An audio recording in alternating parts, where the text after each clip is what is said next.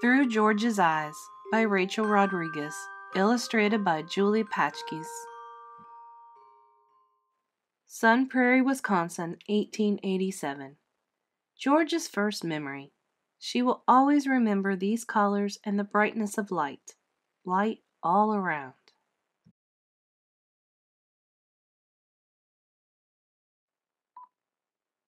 Soon Georgia runs and plays games with her brothers and sisters. Her father gives her sweets and plays Irish tunes. Her mother reads stories and cares for the younger children. Everyone works hard on the farm. Georgia roams the prairie. The trees and land keep her company. Pencil and sketch pad comfort her. She discovers she likes to be alone.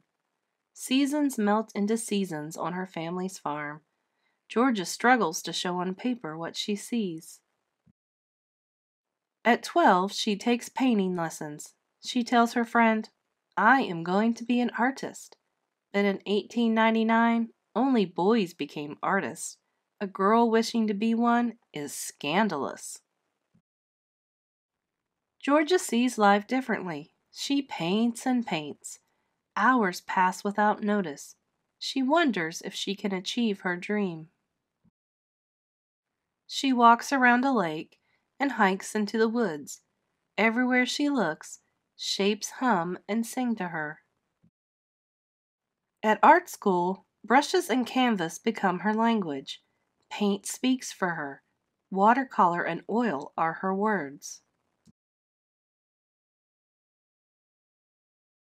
For a long time, Georgia lives in the city. She walks through canyons of concrete. She misses the outdoor world. The sun steals a bite from a skyscraper. The faraway place, open sky and land, calls her. The wideness and wonder of the world amazes Georgia. She wants to share this magic with others. Flowers delight her. She paints them as giants. People stop to stare.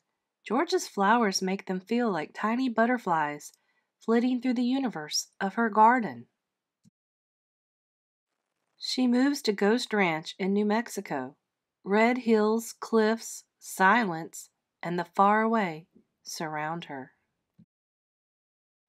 In the desert, she discovers extraordinary things. Skulls. The bones didn't frighten Georgia. To her, they are alive and strong. Their beauty astounds her. Georgia expresses feelings in her own way. Words work, but for her, the color blue says it better. Or red. Or a seashell. A pale bone. Sunset.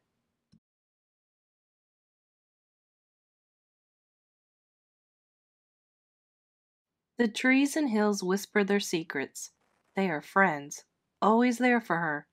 A canyon calls her.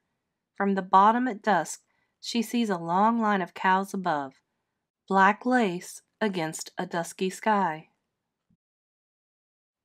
She hikes at dawn. She climbs a ridge.